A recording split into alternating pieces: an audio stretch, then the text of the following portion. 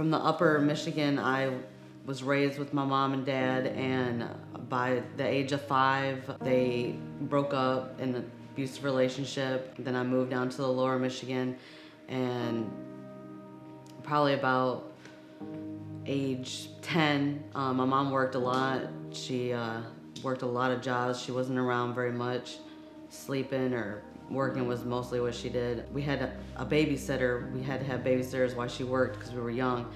He molested me, and I think that's when I started doing drugs, and just little things here and there. And then we moved a lot, always moving, so we moved again. Got to about 16.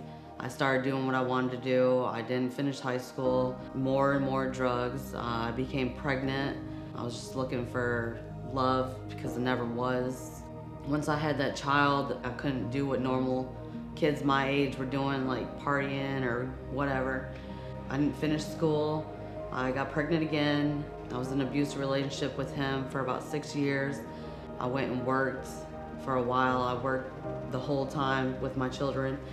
And then I got pregnant again, and another abusive relationship, and brought on more drugs. So I couldn't handle it with the abusive relationship that I was in, and I moved to Louisiana.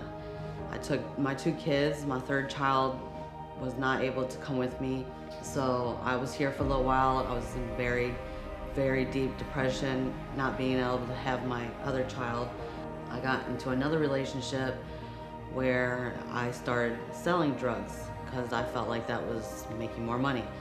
So I sold drugs for about 6 years, and then it got to where it was becoming really bad, and I ended up doing prison time. So I was in prison for a little while and got out, thought I was gonna do good. By the time I got my completion papers of parole, I was back doing drugs again, and just pretty much went downhill again.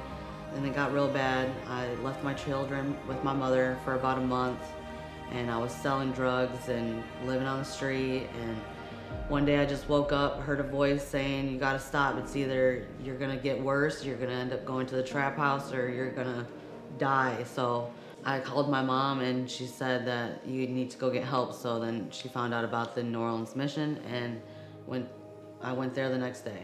Been here about 4 months. It's been great. Like, I'm not the same person I used to be. God has saved me, has restored my family. I get to see my kids every weekend. I'm working on trying to get in touch with my other child. I work in the kitchen.